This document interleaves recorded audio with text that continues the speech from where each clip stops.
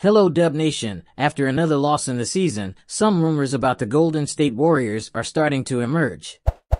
Some ridiculous, others not so much, but it's up to us fans to judge whether it's good or bad for the Warriors.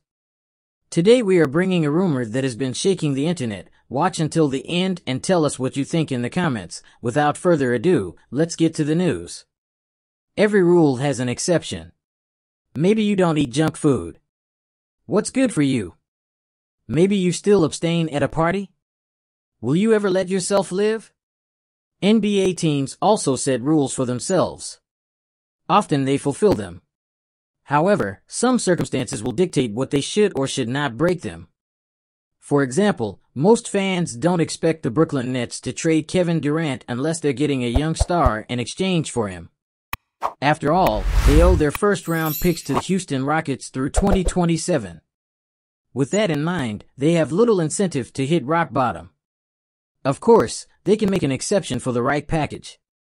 Could the Golden State Warriors be the team to offer such a transfer? It's worth noting that Durant might not move this year.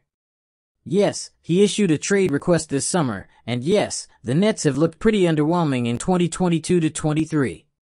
At the same time, they look better since Kyrie Irving's suspension. This matters? It is not uncommon for teams to temporarily improve without a star. Usually, this success is not sustainable.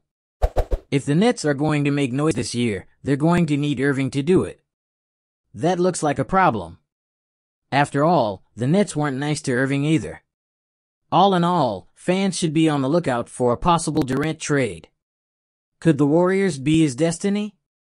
It would be good for us Kevin Durant to help us win, don't you think? And it shouldn't be too difficult.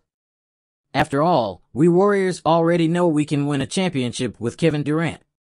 We've done this before. Of course, we've had a few problems along the way.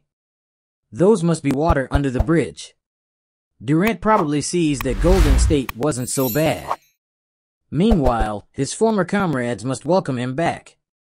After all, he is Kevin Durant. Sorry, this section is a little light on basketball analysis. What can we say? The Warriors have been world champions under Durant before and, in all likelihood, would be again. Should the Nets really give Durant away? Why would the Brooklyn Nets make the deal? It wouldn't be absurd. We already mentioned the incentive to stay relevant. This agreement does not help that cause. For them to be interested, they would have to see a lot in the pieces that arrive. With that said, they can. Jonathan Kuminga has a particular advantage. He struggled so far at Golden State, but he might do better in a low-pressure environment. Meanwhile, Moody already looked like a solid player when he found time with them. On the other hand, many are in Wiseman. Still, even if he doesn't pan out, and Kuminga and Moody reach their potential, this could look like a solid comeback for the Nets in hindsight. Normally trading the best player in a trade does not produce this result. But every rule has an exception. And new heirs can be welcome for everyone. What's up Dub Nation, what did you think? Would it really be a good fit for the Warriors? Comment below, subscribe to the channel, turn on notifications and follow our news. Click on the card below and see other news.